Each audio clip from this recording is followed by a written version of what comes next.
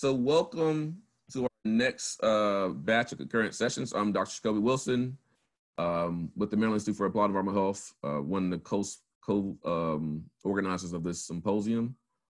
This session is entitled Climate Change, Environmental Justice, and Beyond. I'm going to emphasize that, the Beyond Community Resilience. We have Dr. Marccus Hendricks, who's, we have Mr. Omar Muhammad, hopefully Omar's on. We have Kerene Tayloe, Vicky Arroyo, and you know, Vicky, my southernness doesn't help me. So Baptista. So I just want to give a quick introductions of everybody who are in this session. So, hold on a sec, sorry. So Dr. Marccus Hendricks is assistant professor in architecture at University of Maryland School of Architecture. His interests include stormwater infrastructure planning and management, building disaster, environmental justice, hazard mitigation, sustainable development. He's currently a JPB Environmental Health Fellow. He's doing really a lot of great work on stormwater management issues and urban flooding in the DC area. And he's also a member of Alpha Phi Alpha Fraternity Incorporated. Just want to say that real quick because we're both alphas. We have Mr. Omar Muhammad. Omar has worked as a community advocate and activist since 2007 with the Lowcountry Alliance of Model Communities. LAMC is a community development corporation working on environmental justice and health issues in North Charleston, South Carolina. He currently serves as LAMC's executive director. He also sits on the mitigation work group for LAMC's mitigation agreement with the South Carolina State Ports Authority to reduce the impacts of goods, particularly the port expansion on communities of color in North Charleston. We have Kerene Tayloe, who is the policy director for Green for All. She also has done work in clean energy leadership and does a lot of work speaking at various events, including Afropunk, Broccoli City Fest, the Clean Energy Leadership Institute, Congressional Black Caucus Annual Legislative Conference. Next, we have Ana Baptista. Ana, who I've known since 2005, is an assistant professor of professional practice and the chair of the Environmental Policy and Sustainability Management graduate program at the Milano School of International Affairs, Management and Urban Policy at the New School University. She also serves as associate director of the Tishman Environment Design Center at the New School. You got a lot of titles, Ana. She's done a lot of work in community-based research, environmental justice, climate justice. She is a senior fellow in the Environmental Leadership Program. She does work with the Ironbound Community Corporation. She was pivotal and part of the group fighting for the Cumulative Impacts Bill. And Ana is also a recent board member for the editorial board for the premier journal of Environmental Justice. We have Vicky Arroyo. Vicky is executive director of the Georgetown Climate Center, where she leads work on climate law and policy, supervising staff and student analysis of climate change mitigation, adaptation, supporting leading states and cities in their efforts to address and prepare for climate change. She also serves as a professor of practice at Georgetown University Law Center, where she teaches experimental courses. Vicky's been very engaged in various levels of government. She worked Pew Center on Global Climate Change as Vice President of Policy Analysis. She's done work on U.S. policy programs on climate change for over a decade. She's done work with the Transportation Research Board. So Vicky has a long history of working in this space. And I think I'm really excited to have this panel today. So the first question, again, the title of this panel, I just went through the long introductions of our esteemed panelists, but the title of this panel for today is Climate Change, Environmental Justice, and Beyond Community Resilience. So the first question I want to start with, hold on a second. My questions. So for each panelist, can you give a brief introduction of who you are and how your work is related to this topic, climate change, environmental justice, and beyond community resilience? I want to start with Dr. Hendricks, please.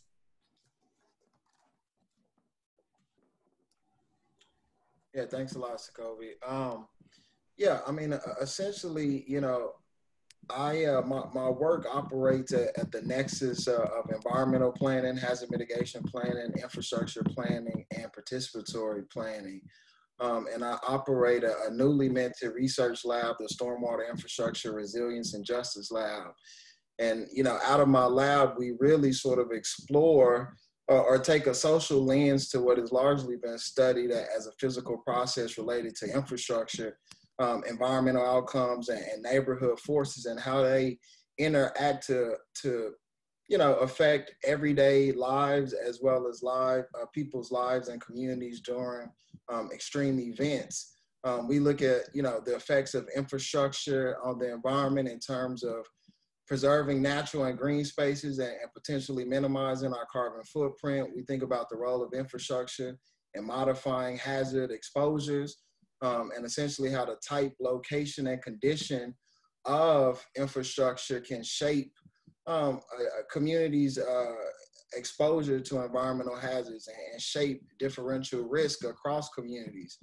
We also think about the design of infrastructure and the placement of infrastructure, and how those things can, set the stage for, justice and other opportunities in terms of climate adaptation. And then obviously, lastly, and most importantly, equity and environmental justice in terms of the provision and management of infrastructure, and how neighborhoods, have to be accounted for, and how we might redistribute plans and funding and resources to make sure that marginalized groups are accounted for and supported in the ways that they need and see fit, especially as we sort of transition toward, I guess, what I hope to be a much more sustainable and climate resilient future. And so, most of my work is essentially centered around, stormwater, extreme events, urban flooding, and how those things, have become much more frequent and intense, and the role of infrastructure through a EJ lens in terms of supporting communities to be able to adapt and respond to these events. Cool, thank you. Let's go to Kerene. Hi, good afternoon. Thanks to Jacoby and the entire UMD folks for inviting me today to speak on this panel. I'm really glad to see some familiar faces here as well. My work intersects with climate change. So I am the Director of Federal Legislative Affairs for WeACT for Environmental Justice. WeACT is one of the, I think one of the first environmental justice organizations in New York City. And the reason why we even have a DC office is because of climate change legislation. When Waxman and Markey was being discussed back in 2008, 2009, there was just a lot of concern about the last minute kind of interaction with environmental justice and community groups in the formation of what would have been a very pivotal climate change policy. And so seeing the need to make sure that environmental justice communities can be a part of the process earlier on. Many of you are familiar with just the importance of meaningful engagement and really doing the work in the front end when creating policy for communities or that will impact communities. And so my work in Washington, D.C. is to be the eyes and ears, not only for WeACT, but for other organizations who don't have the capacity to be present in Washington, D.C. So I'm interacting with members of Congress, not so much the EPA right now, as the administration is very skewed away from environmental justice and more towards, I think, meeting the acquiescence of industry and just kind of bulldozing over 100 rules right now. So our work is to be involved and then also bring along other environmental justice organizations to provide their feedback too. We convene the Environmental Justice Leadership Forum, which is a coalition of about 60 organizations in 24 states. And in that role, we're constantly, if we see issues or members from different states that are talking about environmental justice, we immediately contact our coalition members in their states to get them involved so that they themselves can also have a role in shaping whatever legislation might come from that member that would impact their state. And I think right now what we're seeing, at least on the House side, there's a very strong progressive push to talk more about environmental justice, to include, a lot of the bills that, or a lot of the provisions that we've always been asking for. So when we think about the Environmental Justice for All Act or the Climate Equity Act, et cetera, a lot of those bills reflect the longstanding perspectives of EJ groups now that have the platform to reach out to members like Congressman Grijalva or Congressman McKeechin, or on the Senate side, Cory Booker or Kamala Harris. So just trying to be present for communities who don't have the same level of access right now. Thank you. Vicky?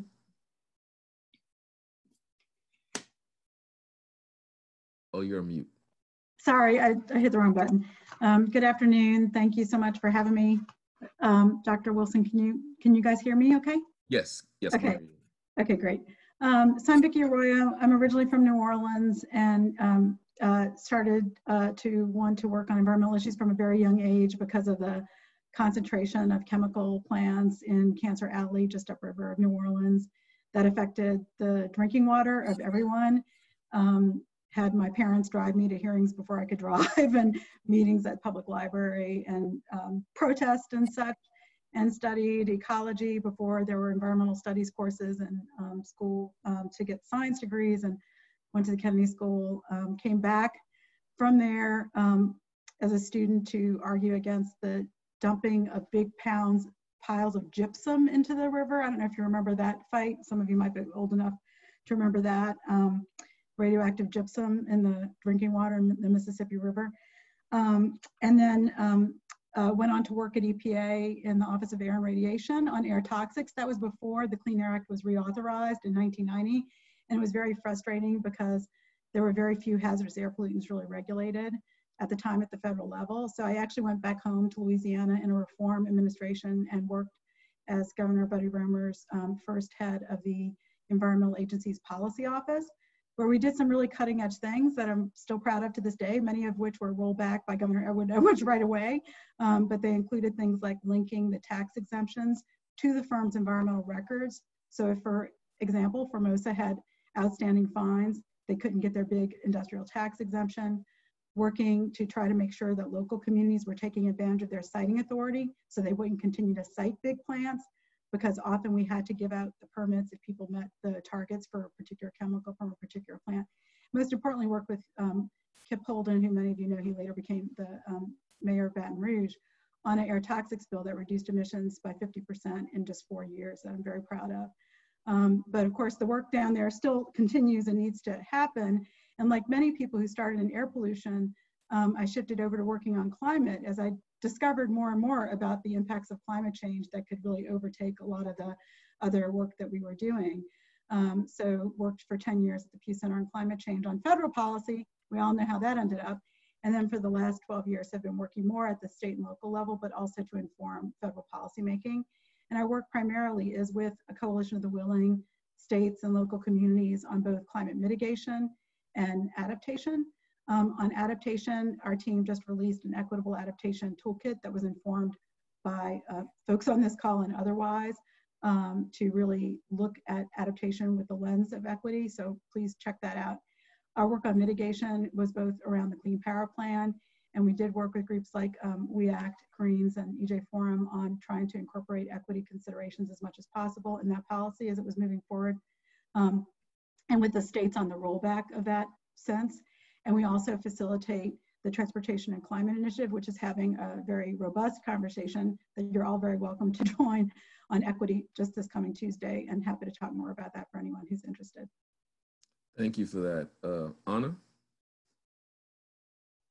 Hi, everyone. I am Anna Baptista, and I come to this work from growing up in Newark, and I worked for many years, almost a decade, in the local EJ organization called Ironbound Community Corporation. And I was actually there as the head of the EJ department when Hurricane Sandy hit, and had a big wake-up call about how climate change is going to really exacerbate all of the disparities communities of color and low wealth communities face.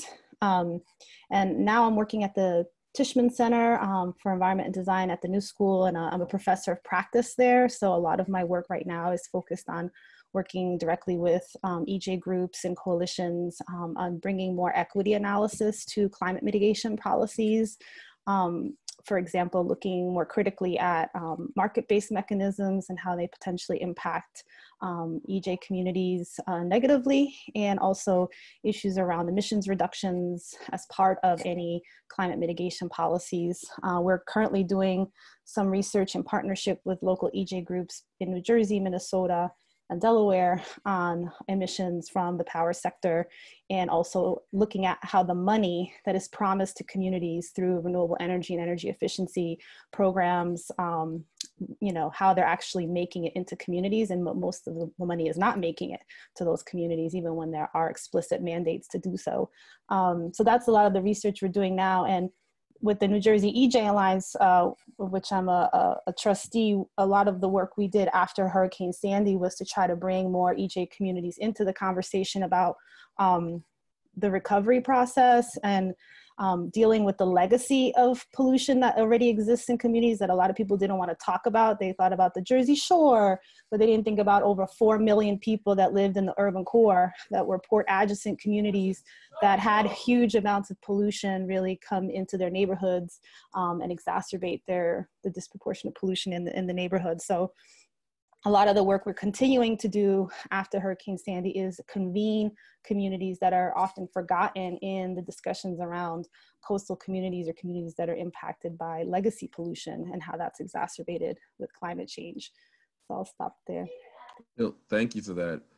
And now Omar. All right, good afternoon. Thank you, Jacoby, for the invitation to participate today on this panel. Omar Mohammed, I am the Executive Director for the Lowcountry Alliance for Model Communities in North Charleston, South Carolina.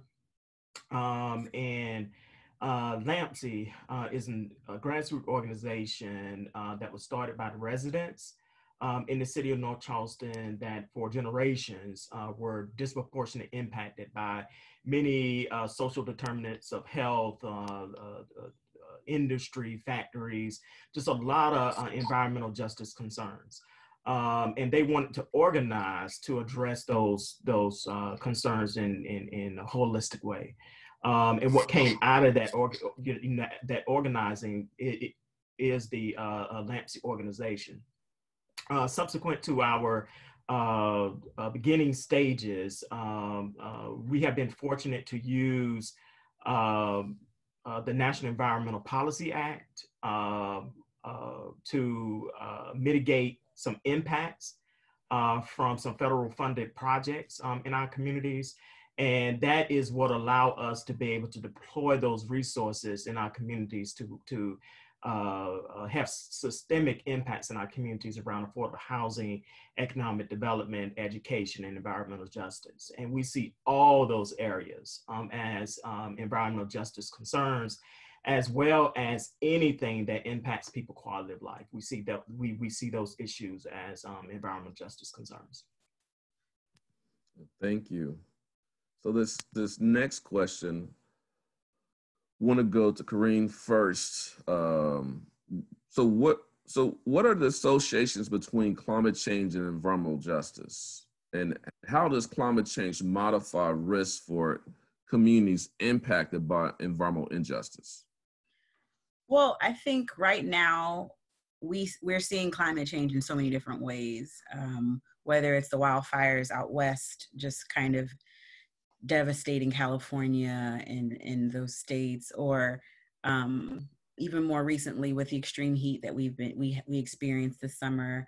You know, even though it's cooling down, we know that the climate, the atmosphere, all of that is getting hotter. And so as it relates to environmental justice, communities of color, low-income communities, et cetera, will be and have been consistently more impacted by climate change because of the systemic, I think, choices of our government, of companies to make communities pretty much the dumping ground for industry, to push us through redlining and a whole host of historic systemic decisions to push us, you know, in the least desirable land that probably is more likely to be flooded, you know, not enough access to green spaces.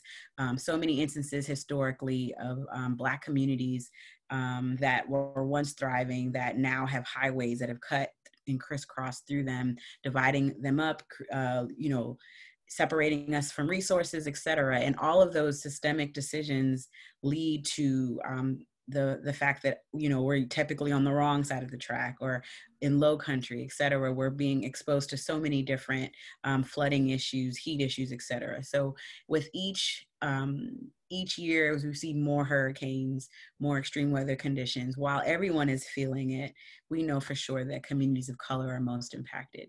Even beyond the environmental harms that we're seeing, even the government decision of where funding should go after a hurricane or after some type of extreme weather condition is typically based on income. And so if you already have income disparities that exist in our communities, we're not going to see the same type of support. I believe it was last year, Dr. Bullard had said, you know, when we look at FEMA, you know, money follows power, follows race.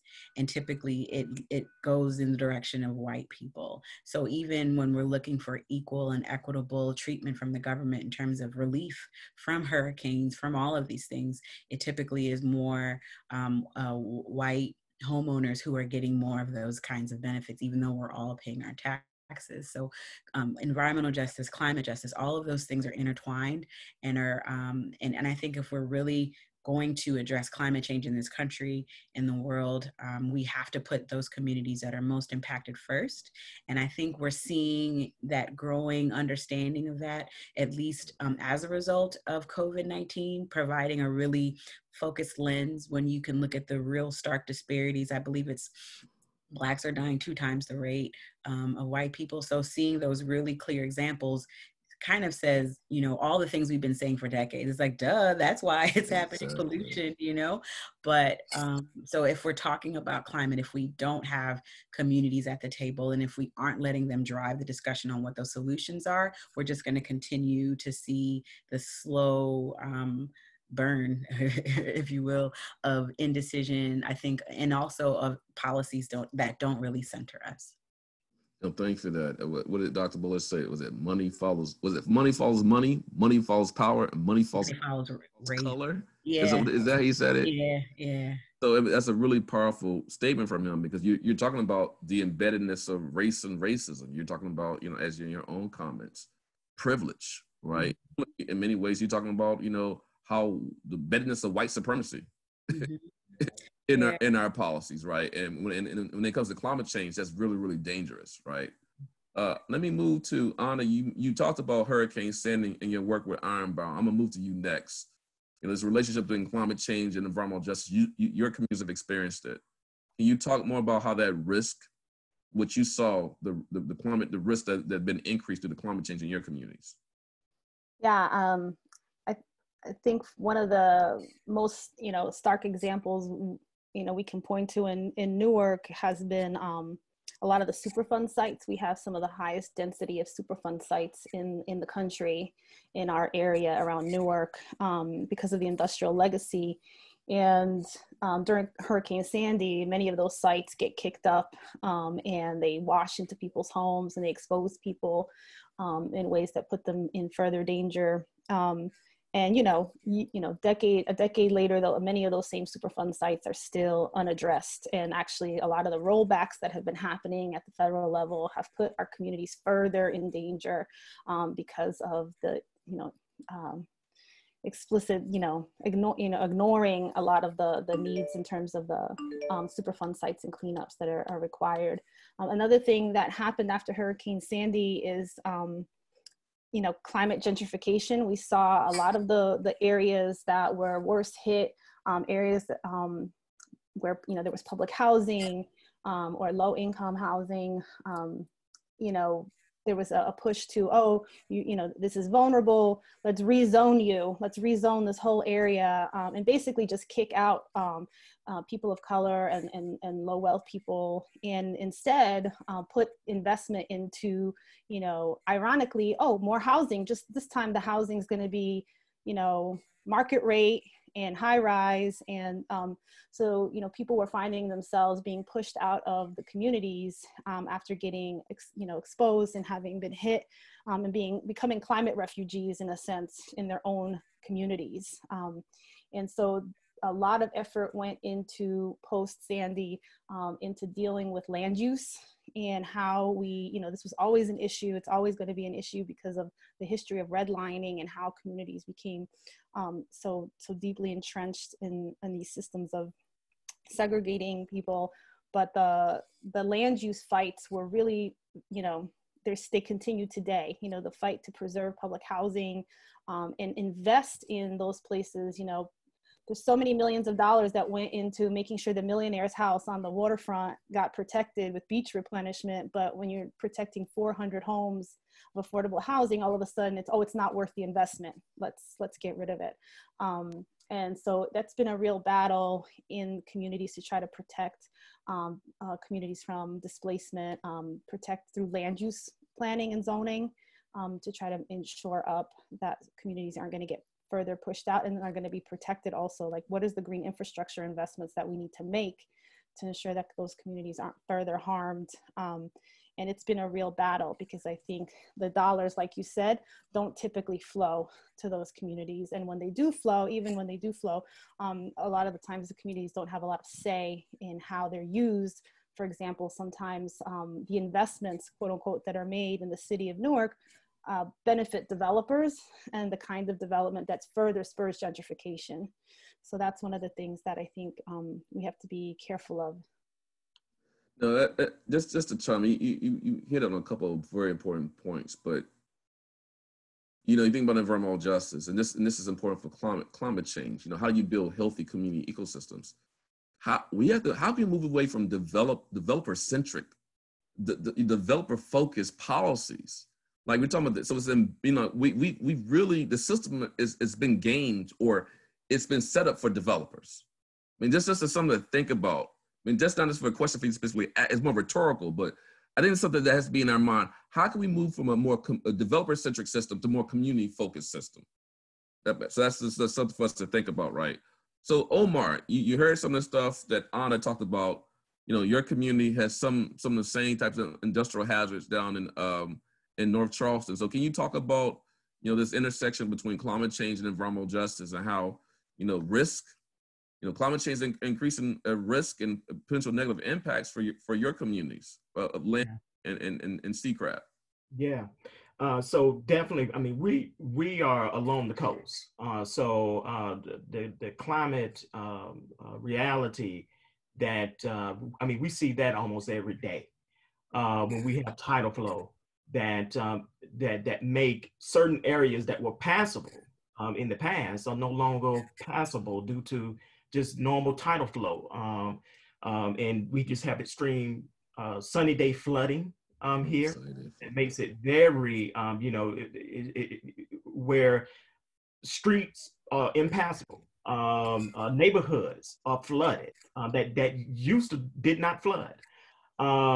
We have climate stress here, where residents who mostly elderly on fixed income, or they are low wealth individuals or families, they're spending excess of 30% of their income on just paying their rent or mortgage.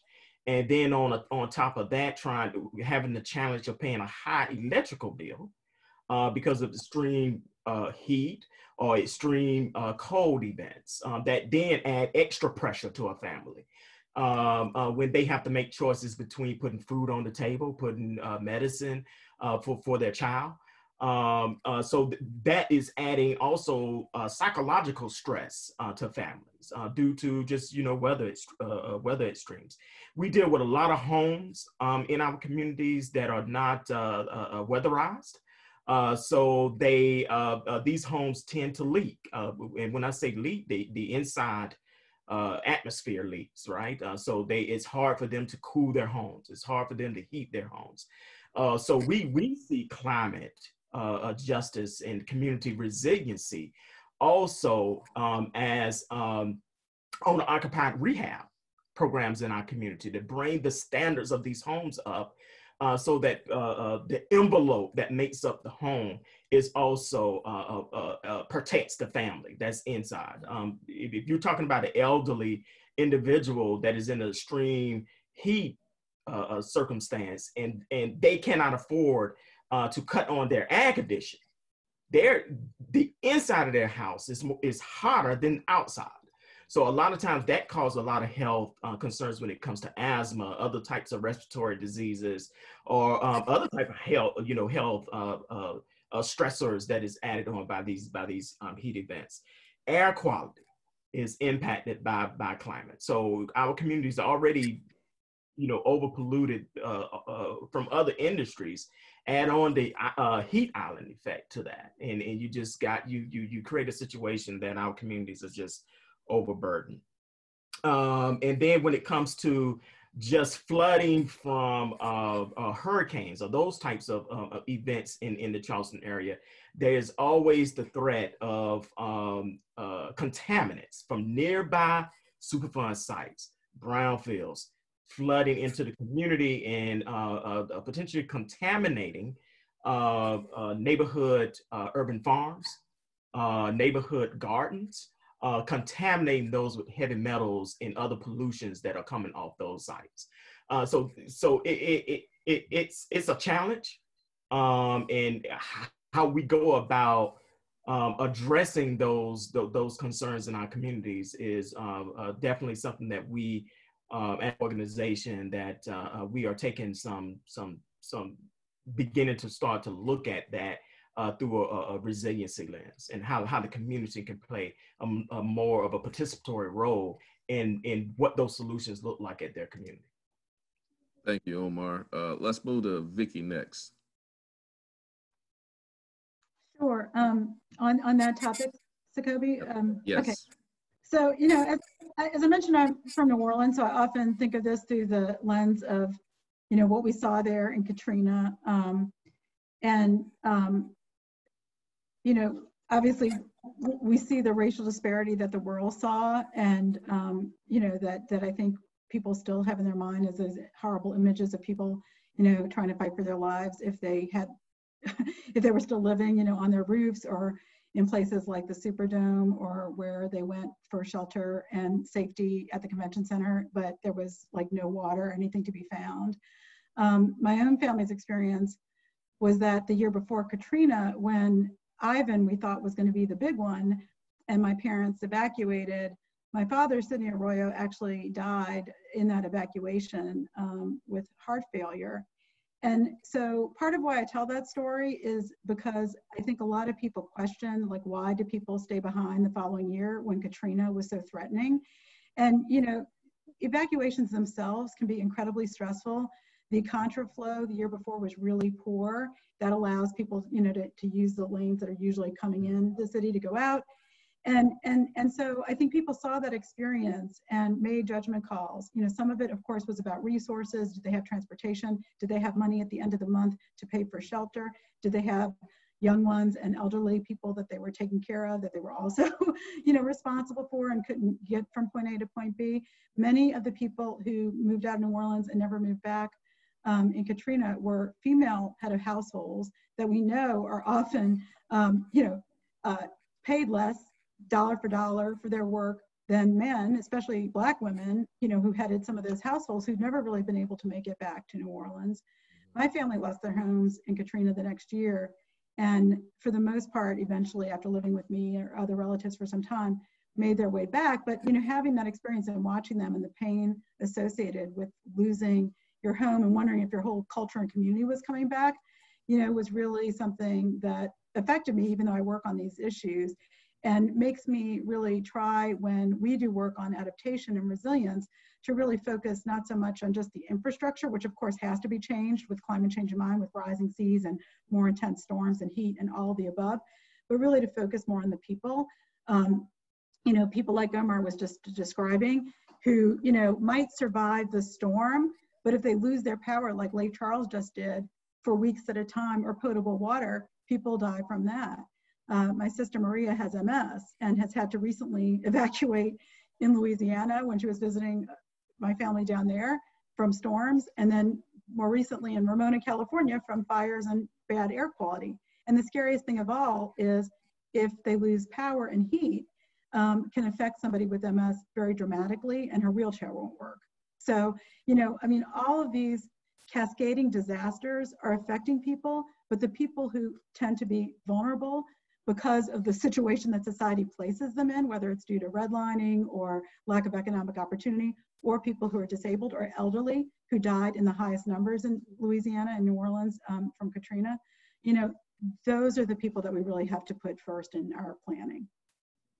Well, thank you for that. Thank you for sharing about your father. I'm sorry to hear about your father, and I didn't know that. And what you're sharing speaks to the fact that you made a very important point about the evacuation. So we have the preparedness, right? And we have people evacuating. We have to make sure we're protecting the most vulnerable during evacuations. So whether it be folks who are elderly, people, like you said, your sister, who may have some disability, you meet children who in many cases cannot protect themselves at all. So that they're very at high injury risk, you know, drowning risk, or any climate change related heat waves, right? Children, right? Elderly, flooding, children. Who should we be always thinking about during these impacts? Fires. Y'all saw the devastation last year from the fires. It's been heartbreaking again to see more and people who lost their loved ones because they couldn't get out, or, you know, there wasn't enough notice, or just so many fires. So where do you go? That to me is it's something that we have to figure out how to really, during this time of climate change, help people reduce their risk of morbidity and losing their lives during the forest fire. So thank you for sharing that insight. I wanna move to Dr. Hendricks, but you talked about New Orleans, and the next question was going to be on New Orleans, but I want to talk. So Dr. Hendricks, when you answer this question, we can go ahead and transition to this hurricane discussion, which I want to get to this 15th anniversary of Hurricane Katrina, and also with Vicky, your comment makes a reminder, and also with Kerene's comment, reminder about the 25th anniversary of the Chicago heat wave, right? That's this year as well, and also other heat waves. But Marccus, to you, can you answer that question, but answer in the context of hurricanes, because we want to talk more about hurricanes in the context of Hurricane Harvey, environmental justice, climate change, hurricanes. Sure, yeah. First, let me say that, you know, I'm just really enjoying just listening to everybody else on this panel. I think, you know, everything that I normally would have said and attempted to emphasize has already been said so well. But I did want to pick up on something that, you know, Vicky said in terms of, you know, people, right? And I think, you know, I want to take what you said, Jacoby, a bit further in terms of this larger existential question of how do we move from being developer-centric, but how do we move from being structure-centric, right, to thinking about the people that actually live there. And I think that ought to be at the core of what we do, and particularly in terms of hazards, emergency management, disaster planning. You know, even in the news, we talk more about structures and damage related to structures as opposed to the people themselves. And I think a running theme that I've gathered thus far across the speakers is that, you know, this is fundamentally, you know, not just sort of an environmental justice and a climate justice issue, but this is a social justice and civil rights issue. And I think what we're embarking upon is really sort of a long time catastrophe in the making that started as far back as you know, Reconstruction and everything that ensued thereafter, from redlining and racial zoning to chronic unemployment, you know, substandard housing, segregation, ongoing economic, you know, disinvestment, poverty rates. These are very much so social issues and civil rights issues at the core. And I always like to say that when we think about the quality of the broader built environment or the broader environment in general. And this is why I appreciate, you know, Omar's work so much, is because the quality of the broader environment is usually sort of a reflection of the quality of housing, right? And the quality of housing is usually a reflection of the people that live there, right? And we know that, you know, it tends to be lower income and people of color that occupy substandard housing that then affects the community tax base and the ability to install and maintain infrastructure and or to push back against industry in terms of the citing of some of the more classic and traditional environmental justice issues. And so, you know, I think when it comes to the Chicago heat wave or Harvey or Katrina, these were sort of smaller disasters building up to sort of what we're on the verge of seeing if in fact we don't sort of make some really significant changes in a truncated amount of time. You know, I was on a panel yesterday with the executive director of the United Nations program on the environment. And she made a comment about how essentially between 2020 and 2030, we have to see on average every year a 7.6% reduction in CO2 in order to not reach 1.5 degrees Celsius. And you know, at the height of quarantine and the shutdown, we only minimized our carbon emissions to 7%. At the height of quarantine and shutdown, we were only at 7%. And so if we think about things are starting to reopen and business getting back to usual, we don't stand a chance in terms of missing that 1.5 degrees Celsius mark. And so we're going to see Katrina on steroids and Harvey on steroids sooner than later. And I think, again, you know, with us not addressing these fundamental civil rights and social justice issues, it's going to be the same folks who bear the brunt of, you know, exposure and impact, as well as, you know, differential outcomes in terms of ongoing and long-term recovery.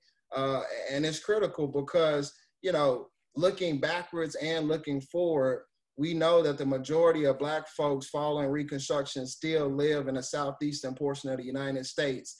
And even within the southeastern portion of the United States, we know within communities, they typically live on the lowest lying of lands and the most marginalized lands, right? And so, you know, floodplains and the places that typically have flooded with more regular storm events, from a 1% flood to a 5% flood, these more extreme events that we're seeing, you know, they don't stand a chance in terms of not being impacted or being able to effectively respond. And so I think as we look forward, you know, if we're not focusing on these historical, you know, legacies that have plagued particularly lower income and Black communities, then we're missing a mark. And I was also talking to some engineers and telling them that if we think about adaptations and infrastructure, if we're not thinking about the people, if we're not centering these things with the people, then we're just thinking about adaptations for the sake of adaptations,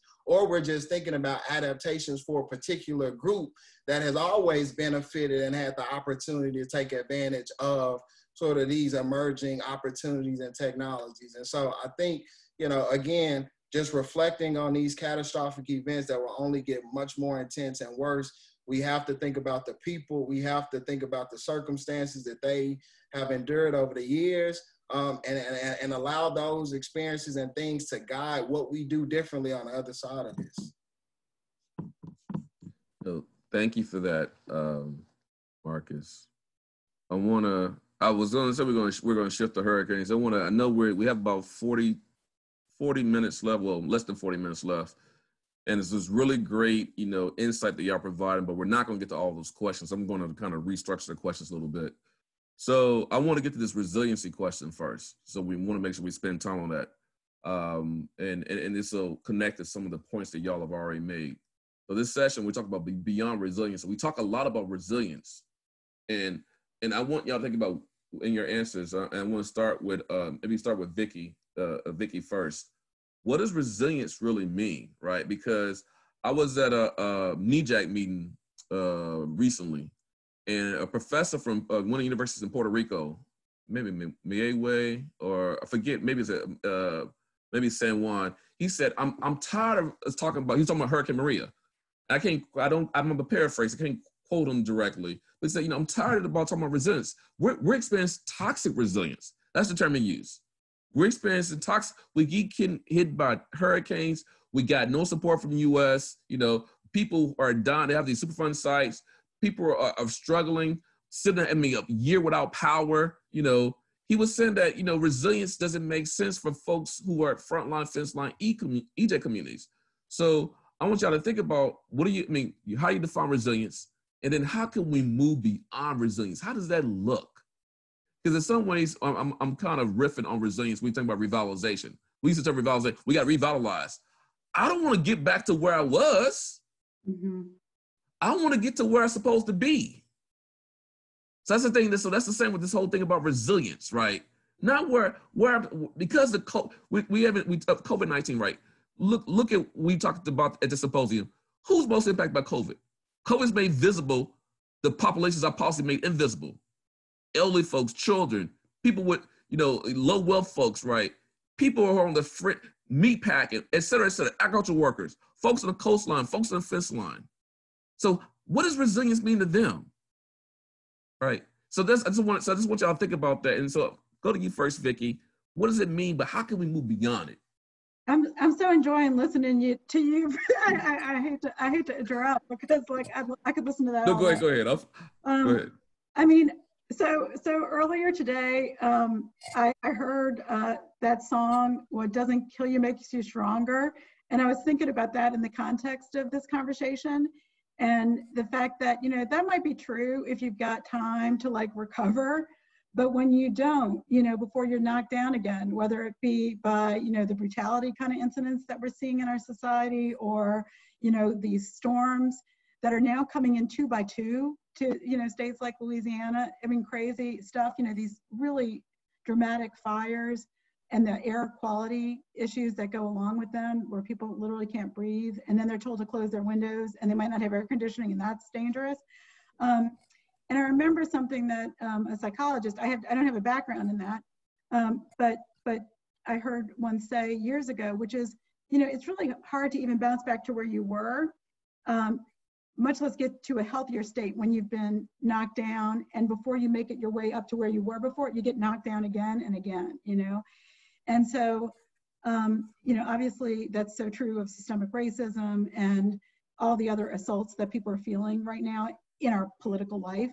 But I've also learned from Dr. Robin Fivish, who writes about resilience on a personal level at Emory, where I went as an undergraduate, that part of how people survive all the knocks in life is by sharing their stories, right? And one of the things that she found is that in her research, unrelated related to climate or the issues that we work on per se, is that people are more resilient when they spend time together as families, around a dinner table.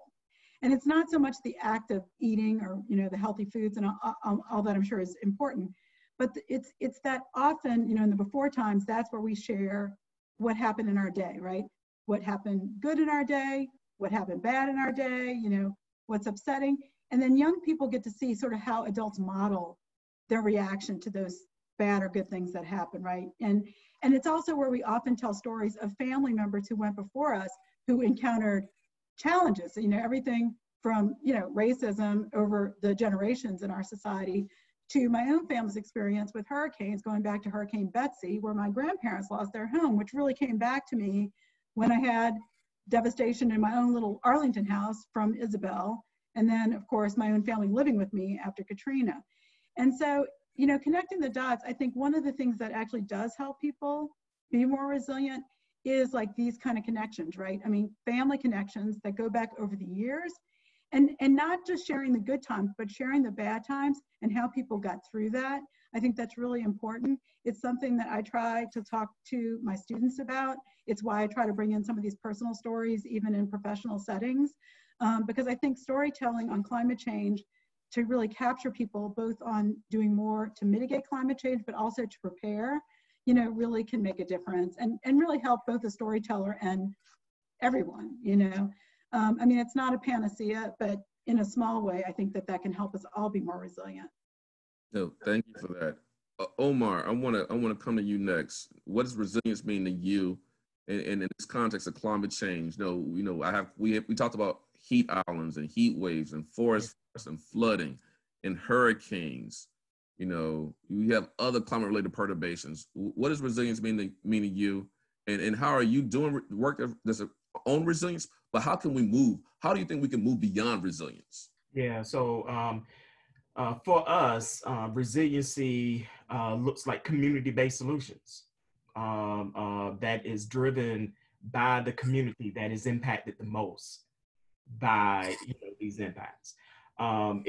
It blows my mind a lot when groups, nonprofits, other groups come in and have discussions about climate change, but those very people who are impacted by it every day is absent from that conversation. So we are working locally, right, to change that conversation, change that dynamic through a lens of environmental justice. So we created a coalition called the Charleston Climate Coalition that focused on working with disproportionate impacted communities, mostly Black and brown communities in the Charleston area, working with them to identify and characterize those things that is most important to them, right? And it may not be climate, or it may not be flooding. Flooding is definitely one, but it may be, something else. But what we do is that the people who understand what climate change is and know what that language is, right? We not only, we help them to frame their concerns at the local level through a lens of climate change. So when we go to the city, when we go to the federal government, when we go to whomever that we are working with to bring solutions into the community, we frame those concerns through a lens of climate reality and climate change. The second thing that we do is that in addition to that, right, in addition to that, we help the community develop community-based mutual networks where they depend on their community resource, not necessarily the government. When an emergency happens, our government has let us down, many times. So how can the community build up networks in which it can fall back on and rely on? And then thirdly, what we do is that we are starting now with this community-based urban design center, where we help communities look at their environment and what can be done in those communities to improve their environment through when the city promotes a plan. Is that something the community supports, or do the community want to come up with a plan that opposes that? So helping the community to frame, those concerns and ideas, differently and be able to promote their needs, broadly than just at the community level. Thank you for that. Let's go to Marccus next. How we can move, what does it mean, and how can we move beyond it, and particularly in the work that you're doing, that you've done in Houston, the work you're doing in Maryland? Yeah. To be quite honest, more recently, I've been more and more conflicted by the idea of resilience. And I think, Vicky started to touch on it a little bit, but, being made to be or forced into resiliency is a hell of a burden, right?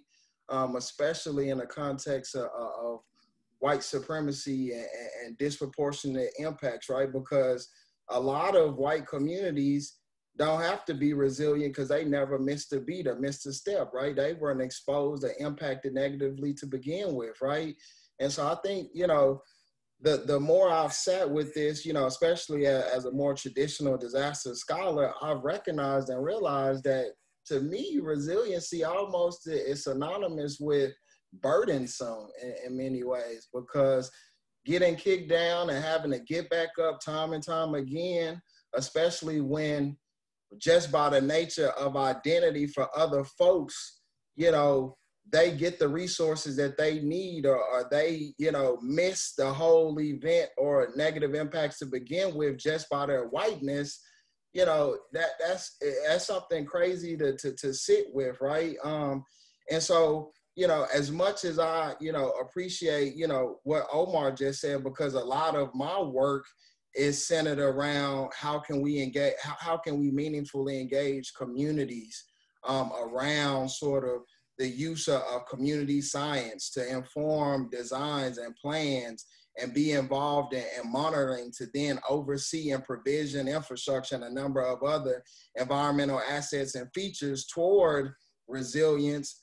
But then again, going back to sort of white supremacy and whiteness, white communities don't have to do anything to just, and to be fine and to be good, right? So we have this burden of disproportionate exposure and impact, classic traditional EJ issues.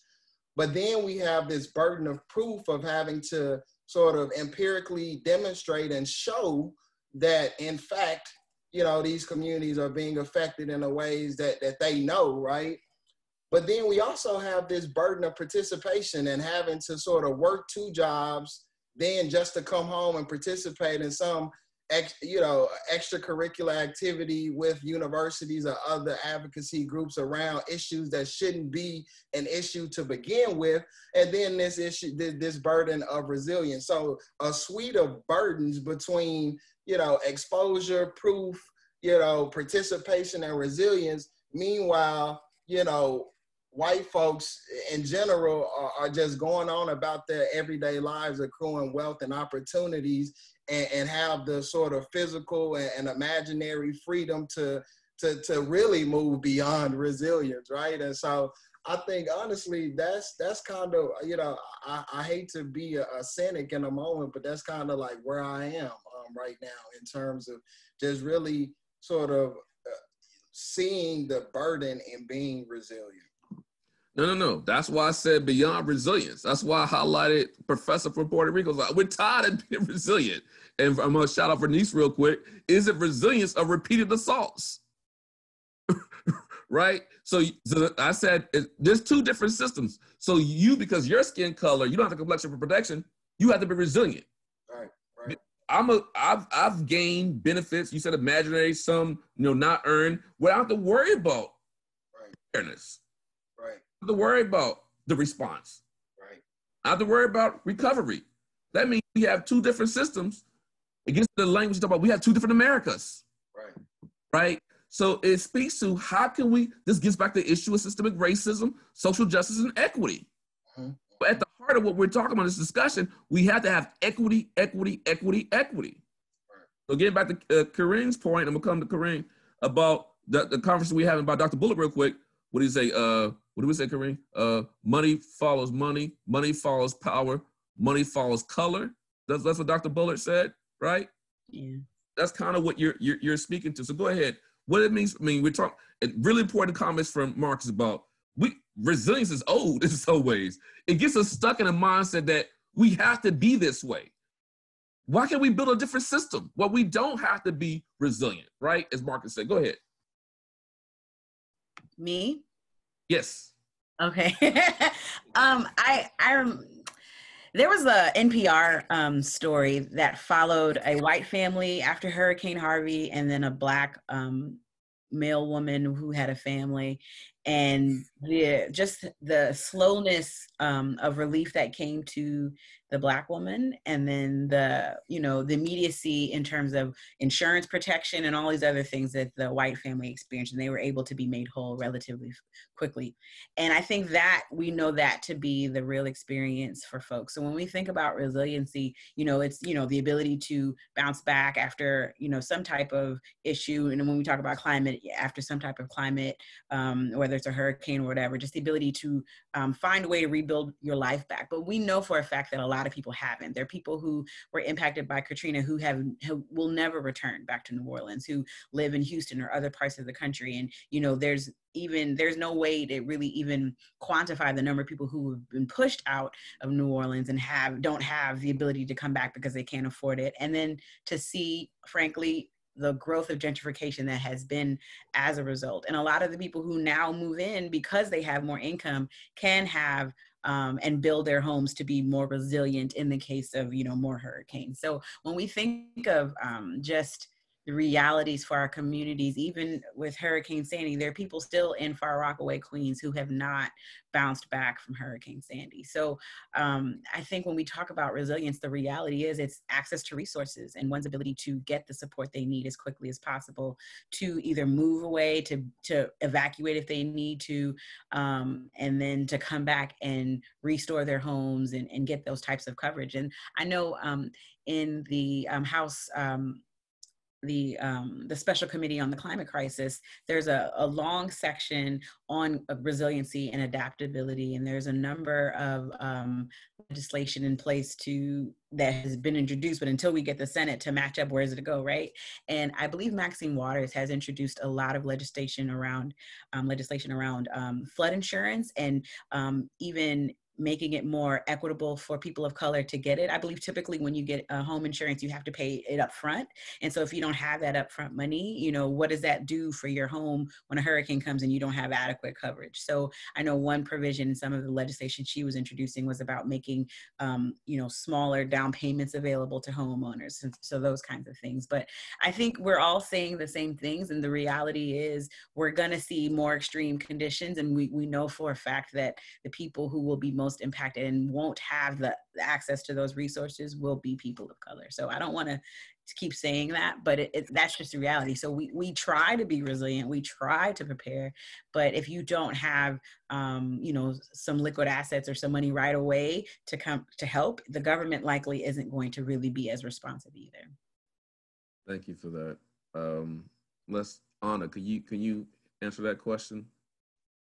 Yeah, everybody did such a beautiful job already. I think the only thing I'll add is that when we talk to, you know, local community members after Sandy and you know, people didn't talk about resilience. You know, what they talked about was being in communities where they had, you know, access to dignified homes, you know, clean, livable jobs, free of police violence, you know, healthy air to breathe. They talked about, you know, justice. They talked about climate justice. And so, you know, a lot of what people want is not just to go back to the same conditions. They want, you know, to be able to, you know, joyfully and fully, you know, be in their communities and not constantly be under threat from a multitude of places. And so to me, I think what we heard from communities, you know, in New Jersey is we heard we want reparations, we want climate reparations, we want climate restoration, we want restorative justice. You know, we want the kinds of communities that are free from all different kinds of assaults. And how do we build those systems? And unfortunately, what the community learned after Sandy and after many different types of shocks is that the government is not necessarily or not usually going to be the key driving force in any kind of really restorative or reparative process. And that has to be led by the residents themselves, demanding and organizing and ensuring that that is moving forward. Otherwise, I think a lot of what gets talked about as climate mitigation and resiliency and adaptation is like the crumbs off the table. It's like the trickle down of whatever is, you know, that little equity add-on that communities often get stuck with. So I think to have really justice-centered climate responses, those things have to be led by the people that are most impacted. And that's where we're gonna find real climate justice. So thank you for that. And I wanna shout out to Vernice and others in the chat, highlighting, these issues are just not impacting Black, Indigenous people, color communities, but also impacting poor white communities. So they mentioned, folks in Appalachia, folks in Kentucky. So we want to make sure that, hurricanes, these climate events don't discriminate, right? So they impact all of us, but they impact some of us disproportionately. And in a lot of cases, the connection is really around poverty. So we're talking about structural racism in this country. We're also talking about structural poverty. So to make people more resilient or go beyond resilience, we have to address both structural racism and also address structural poverty. And, you think about the EJ movement, because I think it's a comment about the Poor People's Campaign. Let's just go back to the history of the EJ movement with the real father. Let me stop being bad. With the father of the EJ movement, Dr. Martin Luther King Jr. was his assassination with the Memphis sanitation worker strike, right? Labor issues, right? The Poor People's Campaign. That's where you think about the work around poverty and what it means. So you hear a lot of us are talking about this discussion about investing. One of the ways to address climate injustice, environmental injustice, is to invest in communities. So I think that's a powerful message that we're getting from the chat. Appreciate y'all highlighting those items. What I want to do now, I want to save some time. I have a few minutes for questions. I just wanted to say really quick that go ahead. It's W.B. Du Bois who should be crowned as a. So he's the he's the grandfather of the EJ movement, Philadelphia Negro. Thank you for reminding me. Thank you, grandfather. And then the father of the EJ movement is Dr. King. And the mother of the EJ movement, Vernice knows who the mother is. Well, Vernice, I'm not saying you're the mother, but you know what I'm saying. Friends from Chicago, right? And so we want to give shout outs to those folks, but the connection between all those folks in this chat and in the chat, we got to talk about poverty too. We got to talk about poor people. So just want to make sure, I want to highlight that. So thanks for y'all, making sure that we made that point. And undocumented. And people experiencing homelessness too, especially when it comes to heat waves and the air pollution issues that we just saw out west, and the fires and the people who are picking grapes when the fires are right there on the ridge. So getting all that out. Thank you for that. So when you think about these disasters, so we're talking about disasters, y'all. I'm gonna close this out. I'm gonna give y'all time to do lightning summary. Think about disasters, whether it be a biological disaster, a natural disaster, or an unnatural disaster, technological disaster. It's the same folks hit first and worst. We're talking about poor folks. We're talking about people of color. We're talking about folks who own the margins. We're talking about homeless folks. We're talking about people who are essential workers, right? Are agricultural workers, people working at meat packing plants. It's this, regardless of disaster, susceptible population, we're talking about children and elderly. So again, this discussion, think about all those groups, right? How can we move people who may have disabilities? How can we move beyond resilience for those populations as pertains to climate justice and environmental justice, okay? So like Vincent said, hit first, hit worst, and hit the most. How can we move beyond resilience for those populations? So to close out before we get to Q&A, I wanna get each of you, just like real quick, what are the next steps when it comes to climate justice? What is the next steps? I know Marccus said, let's stop talking about resilience. Well, give me a new word, Marccus, when it's your turn. Well, if it's not resilience, is it resistance and resilience? Give me something, brother, man. I'm sorry, I'm getting too excited. Give me something. So what is it? So since I said I called you out, Marccus, I'm gonna get you the first round. Go first to close us out. What do we go next, Marccus? I think it's still to be determined. I mean, I think, and really, I want to sort of, I would honestly would like the communities to sort of provide whatever sort of next phase that we enter and whatever, term we coin to really sort of pronounce that. But I guess I'll leave, everyone with, this idea of, obviously when we talk about social vulnerability to disaster, we're talking about the ways in which several groups, disabled groups, communities of color, low income, women are disproportionately impacted. But I think, this idea of intersectionality, and if we can think about this, if we can position the poor single mother of color to move beyond resilience, then we simultaneously take care of absolutely everybody else, right? And so I think that's the perspective that I'm coming from, not to sort of, leave out sort of poor folks, or, poor working class white folks, because we know from Kentucky to Louisiana, these groups are being impacted and affected. But then also being from Texas and doing work in emergency management and disaster, we also know when you control for the poor factor, so you got a poor Black woman and a poor white woman going to receive or apply for assistance in the aftermath of disaster, there's some discrimination that happens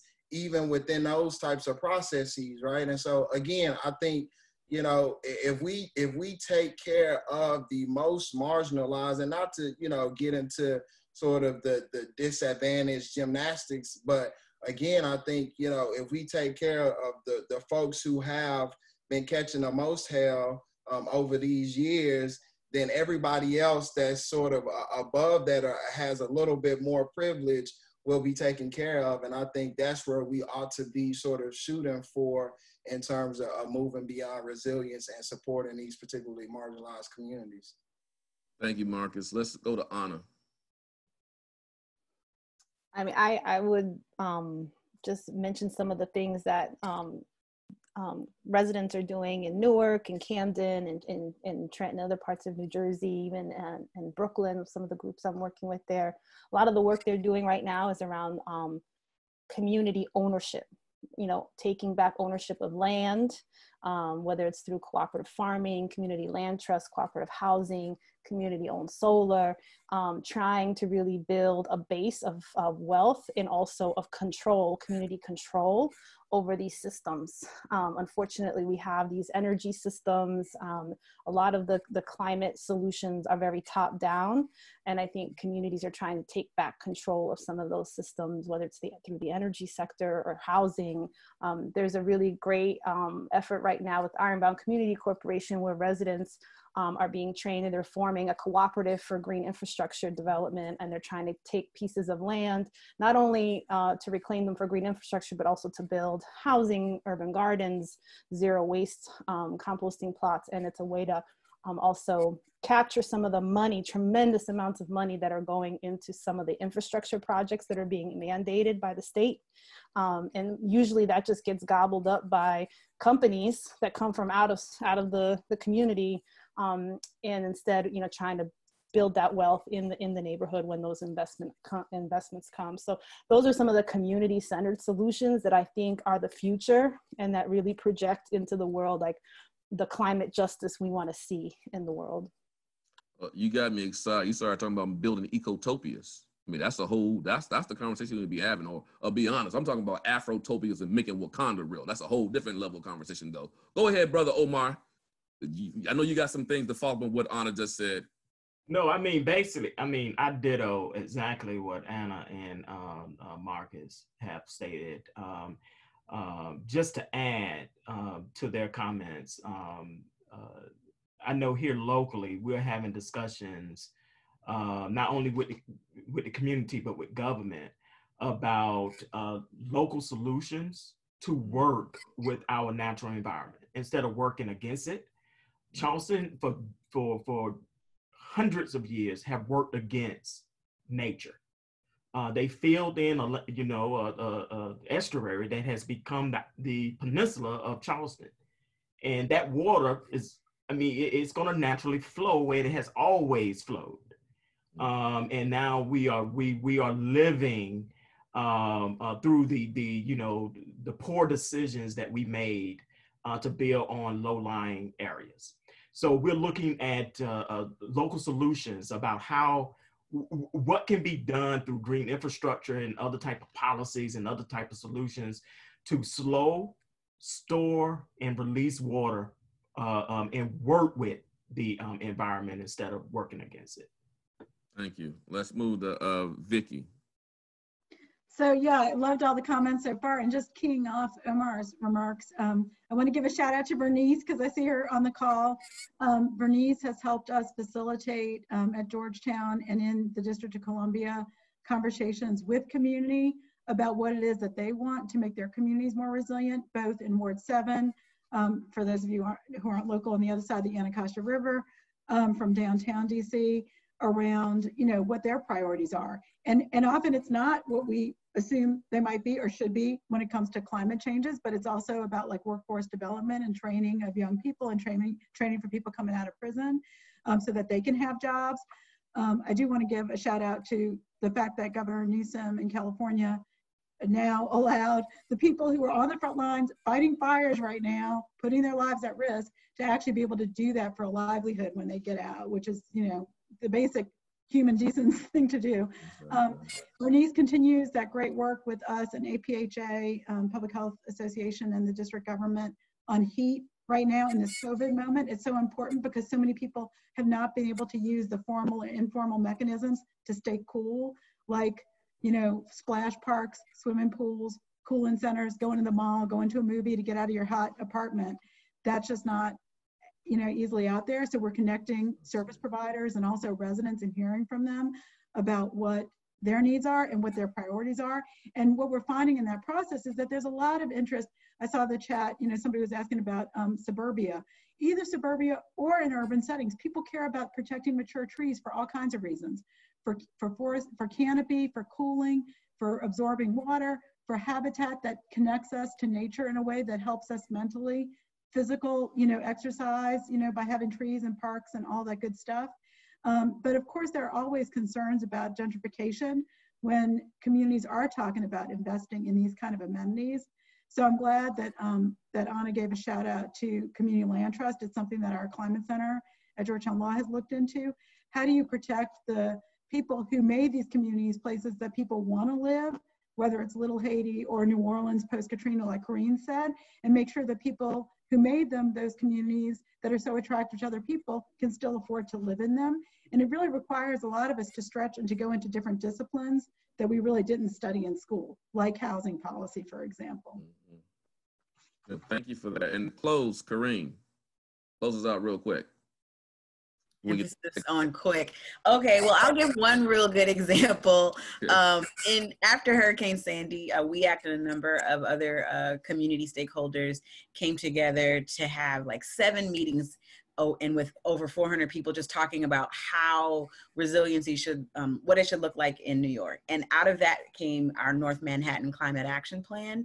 And some of the recommendations that a number of people had included community land trust, water conservation systems, more solar microgrid kind of opportunities for communities, and our own Solar Uptown Now program came out of that. And that program, we've trained folks in Harlem to become solar installers. 900 residents have benefited with it at, I believe, 11 public housing buildings, and also just affordable housing buildings now have solar panels on their roof, et cetera. So like real concrete things that we could do, and the savings that they experience through those solar panels could then offset any kind of upgrades to the buildings. And we know so many of our public housing buildings need to be upgraded, and if they aren't, how are they going to even respond to everyday needs, much less like, you know, a hurricane or anything else? So I think community-driven solutions, we all understand that to be a really great place to start. And I think we know this, but I don't think the larger public understands that typically the people living in communities know exactly what they need, exactly what they want. Exactly. And if you put the time up front to really work with them, and sometimes it's a slow churning process, but the benefits to having the access to their information, to their expertise, puts, I think, cities and other municipalities at the benefit of really driving solutions that they really need. So I think, again, the theme has consistently been that community engagement, to ask people how would they prefer to see their lives moving forward. So thank you. Very powerful statements, very powerful suggestions and solutions that people, and I really love community owned and managed, community driven, community informed. We're talking about community. So thank you for that. Let's thank our panelists in the way we can via Zoom. I want to take a couple quick questions or comments. I'm gonna go to Joe James first. Joe, if you want to get on the mic, you got a minute to just to provide some quick comments. Thank you, Sakobi. I've enjoyed hearing the comments this afternoon. I'm a Black entrepreneur, former economic development professional.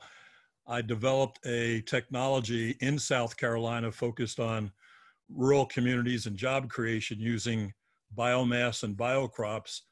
My company, my Maryland company, has been very fortunate to have been selected by the Exelon Foundation's Climate Change Initiative to do a project in Baltimore.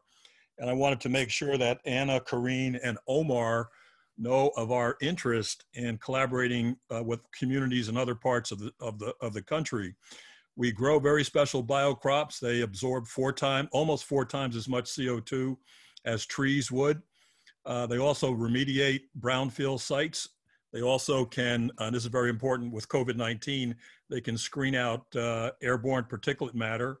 We then harvest those crops and we convert them into a variety of bioproducts that are good for the environment, but also we're creating jobs in a very community in which we're trying to solve problems. I provided a little note in the chat with my information on it. We are tied up in Baltimore right now, but Omar, I do want to do something in Charleston and certainly want to do something in Newark. I was born in New Jersey. I've talked to the senator about that and would love Anna to connect with you guys as well.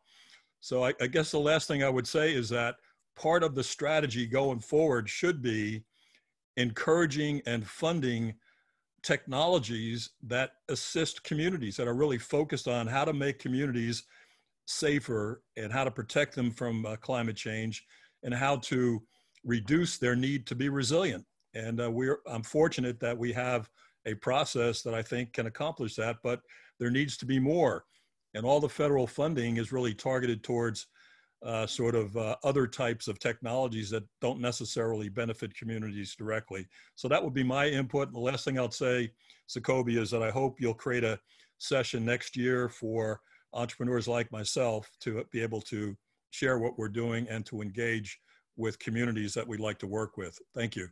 No, you're welcome. Thank you for that. I think we want to be solution focused, and I think that's a great idea. I mean, one of the sessions that we're having, I know we're getting low on time, this year is talking about air pollution sensors. So we want to bring more technology, futuristic technologies to these current problems. So that's something definitely we would definitely do. Maybe sooner than next year's symposium, Joe. Does someone have a quick question? Because we got to transition to close. Joe has put my Joe on staff has put in a link to the closing session. But is there a quick question to panelists before we go transition to the closing? So Kobe, I just wanted to say something else really quickly. I swear that all of my research and publications speaks to community-centered, pragmatic solutions that speaks to a lot of what everybody has said. I was just in a different bag today. I felt some type of way today. So I talked about different things, but just wanted to put that out there. Oh no, we gotta be transdisciplinary, and we gotta have real talk, y'all. We're talking about environmental justice. This is real talk. This is not fake talk. So we have to talk about some of the real issues. So I appreciate you having the real talk today. Anyone else before we transition to? I do want to call out Bonita's great comment about reclaiming the heritage of farmers and local economic systems and BIPOC indigenous communities. I think it was maybe it was Anna who said it. Some of the stuff she said. And maybe Kerene, but just this idea in this green infrastructure. We talk about green infrastructure. Yo, we could be talking about this agriculture.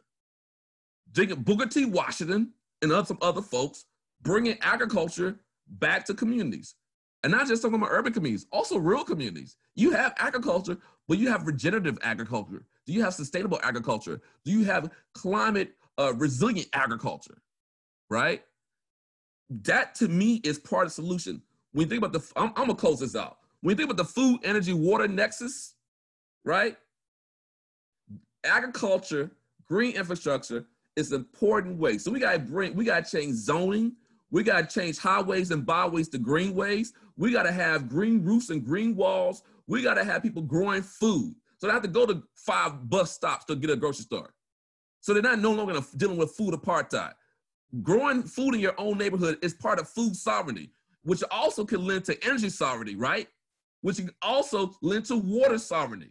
We got to have a human rights framework in this work, y'all. So when we think about climate change, bring in human rights, bring in sovereignty. Whoever talked about before, you know, oh, that was honored, the co-ops. Yes, yes, energy co-ops, food co-ops, water co-ops. Let's do it ourselves because the government is not doing it, hasn't been doing it, and that's how I'm real about Wakanda.